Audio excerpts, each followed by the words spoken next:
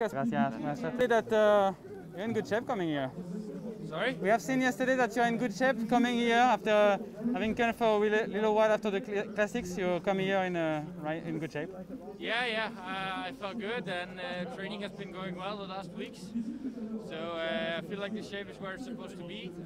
Still some time until the Tour de France and the Olympics, so not in peak condition yet, but I am where I want to be, so that's good.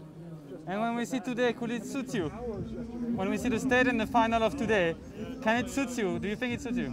Yeah, there's the hard category 2 climb at the end, so I think it's going to depend a little bit on how the climbers want to do that.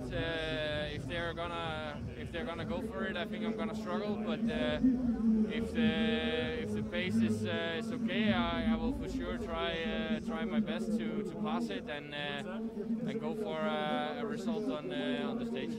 If the pace is okay, as you said, you imagine a sprint of a little group with rider like you, Colbrelli, maybe. That's what you think? Yeah, exactly.